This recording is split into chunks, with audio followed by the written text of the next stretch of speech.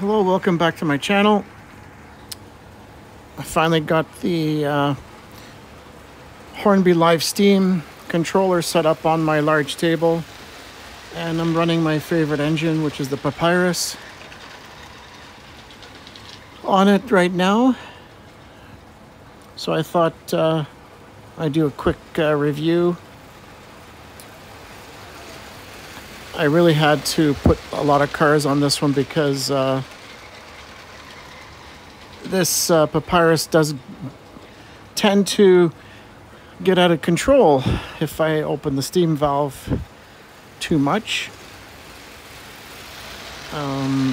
It just flies off the table, or it will fly off the table if I don't watch out.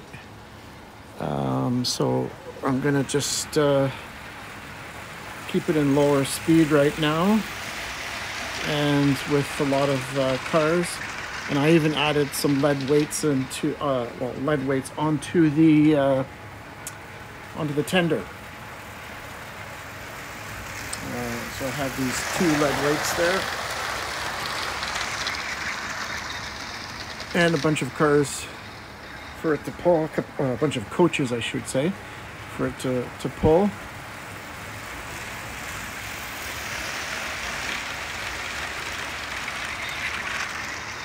So I haven't run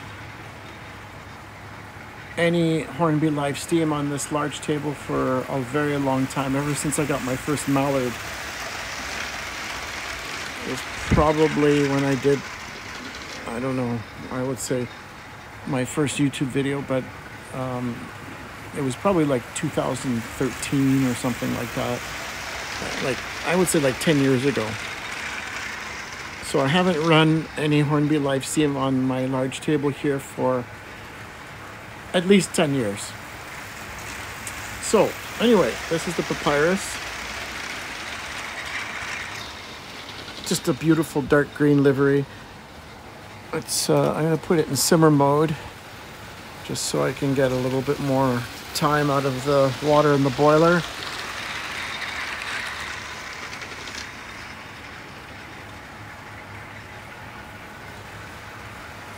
I don't even have the steam valve fully open, and it's just it's really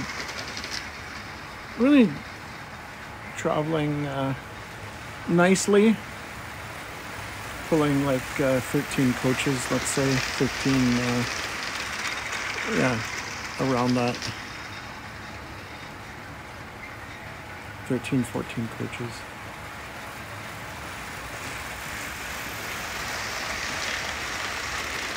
I just love the steam coming out of the stack, or the chimney,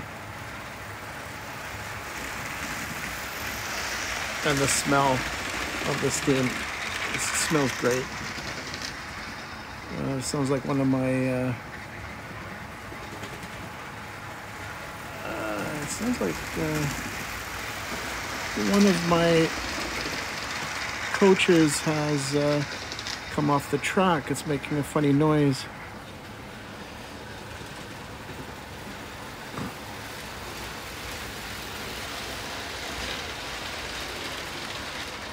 Yeah. Oh, okay. Maybe I'm wrong. Sounded like something came off the... It got derailed there, one of the coaches. It's making a funny noise, but it's not making that noise anymore. Anyway,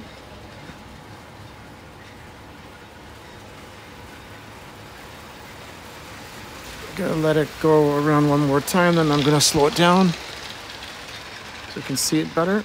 On its way back now.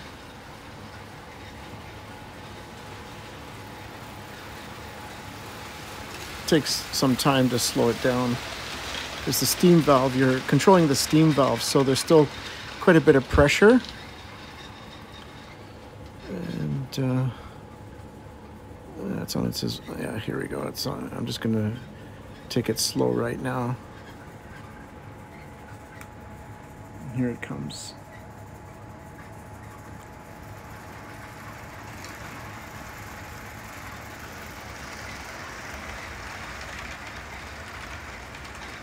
Beautiful. Let's speed it back up again. It might take a while here.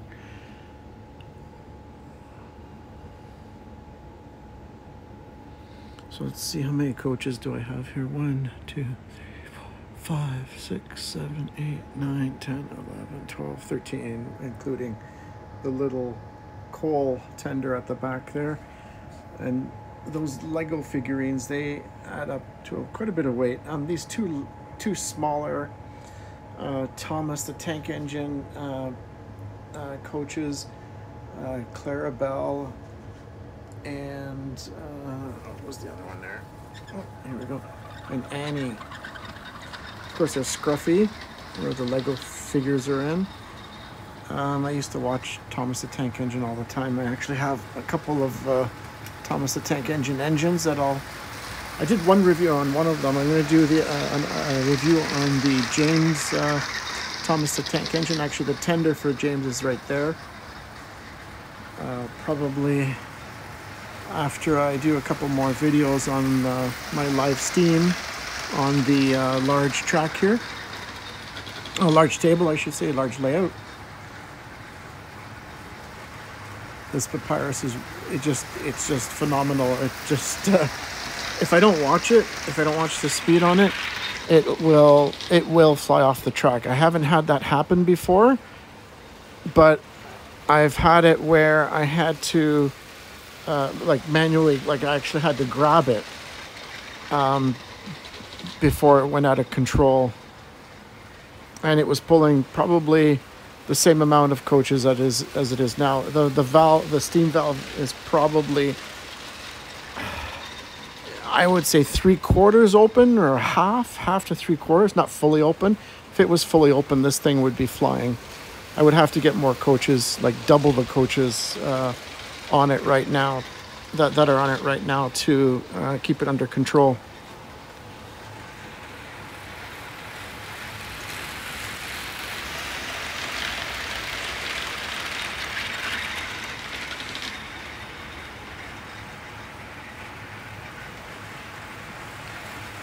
Sorry to make this video so long. I just haven't had a chance to run my Hornby live Steam on this table for a long time. Like I said, probably more than 10 years. I've only run the Mallard on this large layout, on this large table. I didn't think this was going to run well today. It's actually doing really well.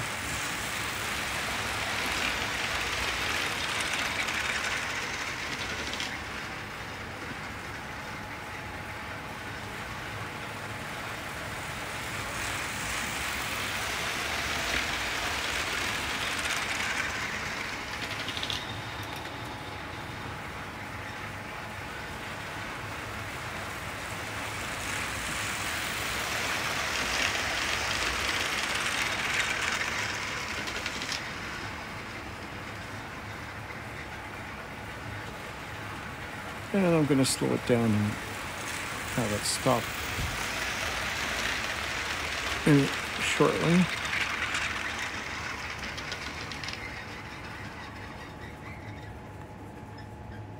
Okay, there you have it. Thanks for watching. Bye for now.